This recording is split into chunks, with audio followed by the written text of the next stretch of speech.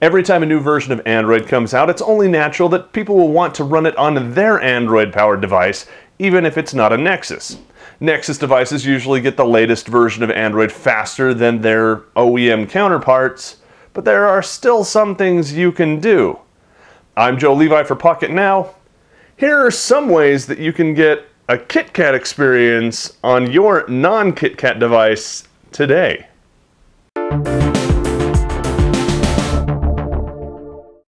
This is our HTC One Max, the Sprint variety, if you were curious to know. And as you can tell, we are running Android version 4.3.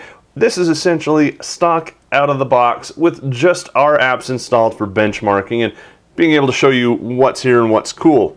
So nothing new or fancy applied. I do have a wallpaper just to show off KitKat, even though we're not running KitKat. Head on over to the Play Store and download the latest version of Google Hangouts, which replaces Talk. If you've got Android version 4.0, which this device does, you're going to be able to get SMS and MMS integration built into the Hangouts client. So this then becomes your pretty much all-in-one communication tool and hub to talk to all of your friends. The next app we need to install is Google Search, not to be confused with Voice Search by Google, though both are kind of nice to have. So go ahead and download and install this. This lets us do a lot of the cool things that KitKat enables with one more piece of cool software. Next, we're going to want to replace our launcher, the stock launcher on our One Max, with the Google Experience launcher or some other launcher that looks like the new launcher that comes with KitKat. In this case, there's a forum over on XDA Developers that gives 2 links to download this. I've already turned on the ability to install APKs from untrusted or unknown sources, so I'm going to go ahead and install this. It's relatively quick and easy, not a lot of permissions that you have to deal with or worry about. Once that's done, we just open it, and immediately we're welcomed into the launcher. There's one more thing that we need to do if we want to make this to stick. Press home. It asks us what we want to complete this action with. We are going to choose launcher and say always. Now this is our launcher, and we're going to look almost exactly like KitKat with most of the same features in the launcher. Let's take a look.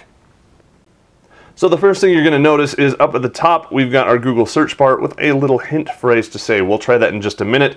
It's got a nice welcome message and then basically a tutorial that shows us how to set this thing up. We kind of already know that, so we're going to just hit OK, a little bit more tutorials, and there we go. At this point, let's say, OK Google, is it going to snow today?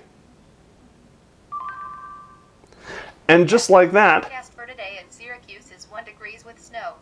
just like that, you can see we have the Google experience, at least with being able to get that information right there from our home screen. Let's see what else we have. Unfortunately, we don't have blink feed over on the side. Of course, we switched to a different launcher. We don't have Google Now over on the side either. Next up, we're going to want to get Google Now. The way I did that was, let's come back here to the home screen. I long pressed on my home button, and it brought up my search, and you can see I've got an option to get Google Now, so let's go ahead and do that. Takes just a moment. You'll want to be connected to Wi-Fi or wireless to do this. Read, and then yes, I'm in. And right there, now we have Google Now. It's setting up for the first time, and it's automatically got all of my information in here. By the way, shout out to Marcus Brownlee. Marquise, happy birthday, man. And of course, my weather, my teams, all that fun stuff. So now let's take a look. We can pull in from the side and get right to our Google Now, or we can long press and get Google Now by pressing on that home button as well. So no, it's not exactly KitKat, but you're going to have a hard time telling it apart from everything else. If you found this video helpful, why not throw us a thumbs up? And if you haven't yet subscribed to our channel, you'll want to make sure you do so. We're constantly adding new videos about new products, reviews, news, everything you can imagine. And if you're not subscribed, you're not going to get them in a timely fashion. Also, while you're at it, why not share Pocketnow with your friends? We're on all of your favorite social media networks. My favorite is Twitter, where we're at Pocketnow, and I'm at Joe Levi. Thanks very much for watching. We'll catch you next time.